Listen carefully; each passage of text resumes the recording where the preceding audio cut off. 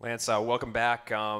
Your three Bellator fights, two of them have been in Connecticut, one's been in Phoenix, and now you're in Hawaii. Is this definitely the best vibe you've had during a fight week so far?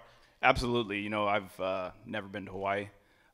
One awesome story is my dad fought here when he was 27 years old for his pro debut, and he fought in actually Super Brawl, which at the time was 30 minutes straight.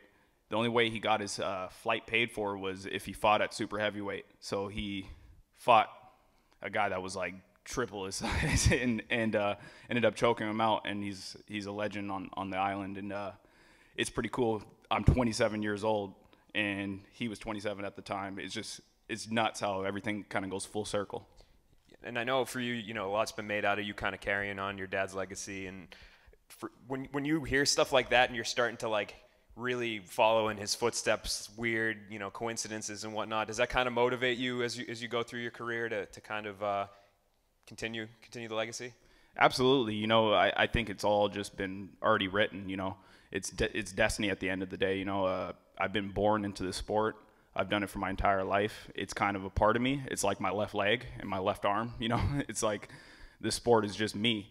So at the end of the day, me being able to follow in my dad's footsteps is like, it's so natural. It comes so natural. And in order for you guys to make it 2-0 between the two of you in Hawaii, you got to go out there and fight Noah Dung this weekend. What are your thoughts on the matchup, fighting a Hawaiian in his homeland? I think it's awesome. I'm ready to fight anybody from anywhere. So at the end of the day, I'm a skilled martial artist. You've seen what I do in the cage. Everybody's seen what I do in the cage, and it doesn't matter who it is. I come in to impose my will and finish my opponents.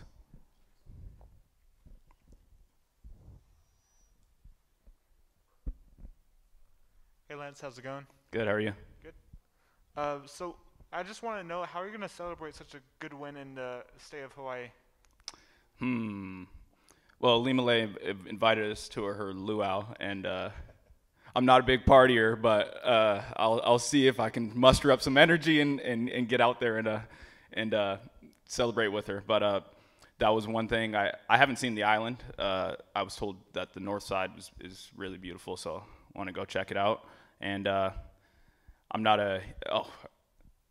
my dad just reminded me I love fish. Obviously, I'm an avid fisherman, so it'd be awesome if we can go out for a charter. After his fight when he was here, they went out for a charter, got a nice marlin and a bunch of mahi. So hopefully I can get out there and we can catch some fish. And not to look past your next opponent, but do you have anybody in mind for a call out after this one? I don't. I tend to not call people out. I just fight who they put in front of me, and I do my job and I do it to the best of my ability, and that seems to be the trick, So I'll be out there and I'll be ready to fight anybody. If Lance Gibson had a movie, what would the title be? Fearless. And if you had an actor who would play yourself in said movie, who would it be? It's really funny. Denzel Washington's son. Everybody says I look like Denzel Washington's son. What is his name? John Washington. I can't remember his name, but yeah, every time that's probably who would end up playing me. I know you shared your dad's story about fighting here on Hawaii. What does it mean to you to represent the Gibson name in Hawaii and get a chance to get a second W for the fam? Oh, it means a lot. I definitely don't take the pressure involving it. I kind of take it as like it's destiny just playing itself out. But it's an honor to be here.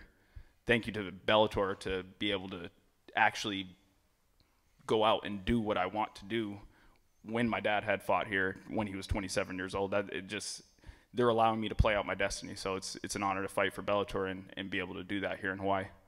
And shout out to your dad. I actually had an amateur fight at Tiger Bombs before, and I had my only amateur loss. Your dad cornered the fighter, So. Oh man, that's awesome. Yeah, he's right there. Yeah. And Czech Congo was also in the corner too. It was no way. Rampages around, so it was a good week. Yeah, that's awesome, man. So you got a prediction for your fight then?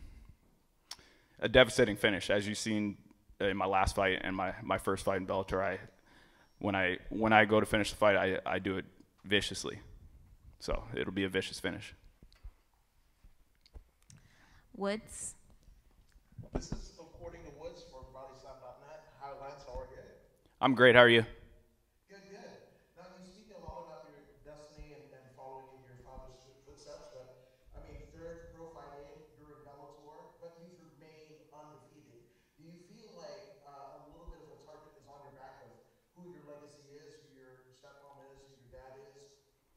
Uh, you could look at it that way for sure. As a martial artist, my job is to take it step by step, be focused, be centered, be respectful in every single way, and showcase my skills to the world. So I don't care if there's a target on my back, there could be a target in front of me. It doesn't matter. I'm the assassin at the end of the day.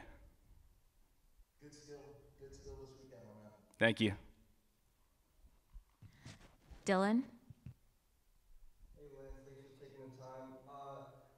What can you say about Julia the Jewel Budd and how she's helped you throughout your MMA career? Well, one, Julia is an awesome person to be able to look up to. She's a fantastic fighter. She was a 4-time world champion for Bellator. She's remarkable, and being able to be in her corner.